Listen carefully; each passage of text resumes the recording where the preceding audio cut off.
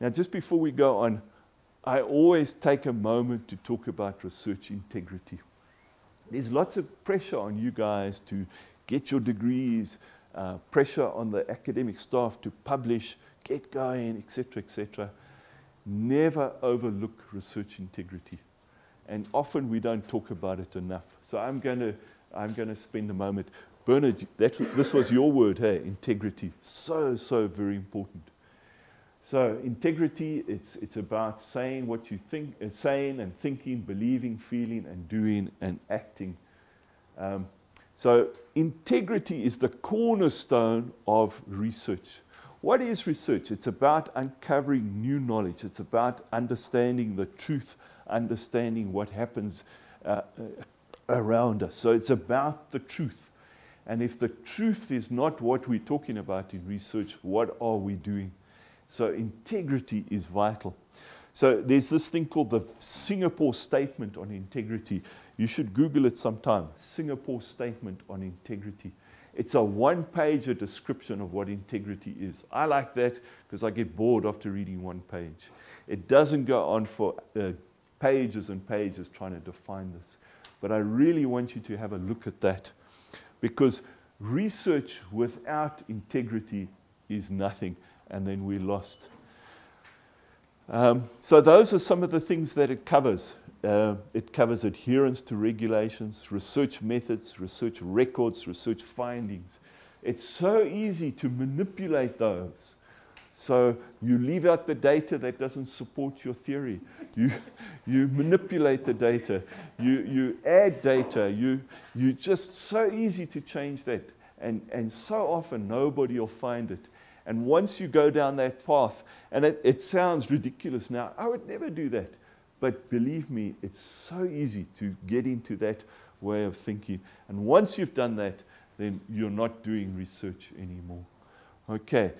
Issues about authorship. Have you heard those problems when, it's my lab, my name is on every single paper. I don't know what you wrote in the paper, but my name's got to be on it. Those sort of things. Publication acknowledgements. I'm the statistician. Do I become an author, or do I just get acknowledged? Those sort of things. The elements about peer review. Do you do it honestly, openly, and independently? Conflict of interest. Okay, so often decisions are influenced by conflict of interest. Public communication. Do we talk to the public about our science openly and honestly and give them the full picture? Or do we just say, don't worry, trust me, I'm a doctor. That type of thing. Reporting irresponsible research practices. It's a responsibility of each one of us, if we identify somebody else doing it, that we need to report them. And that's a tough thing to do. We don't necessarily go around trying to report other people.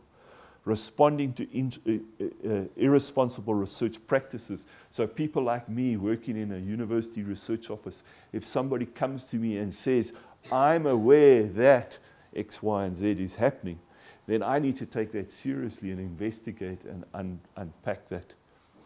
Our research environment needs to be conducive, and societal considerations are very important. I don't want to spend too much time, but I just want to keep in the back of your minds, as you advance through your academic career, integrity is vital. Without it, we are not doing research. Any questions, any suggestions, any thoughts on that? Do, as you go along, feel free to talk about research integrity. So just research integrity deals with ethics, but it also deals with, for example, plagiarism, and those things I was talking about, data integrity, creating data, ignoring data. So I love cartoons, and there's one that I enjoy. So there it says, hair care, none of the products been tested on animals. But of course, if your hair is made out of snakes, you need your hair care tested on animals, otherwise you might be harming them. Just a bit of fun there. So there's no right way to do the wrong thing. I don't want to come across too heavy, but please, this is vital for your success.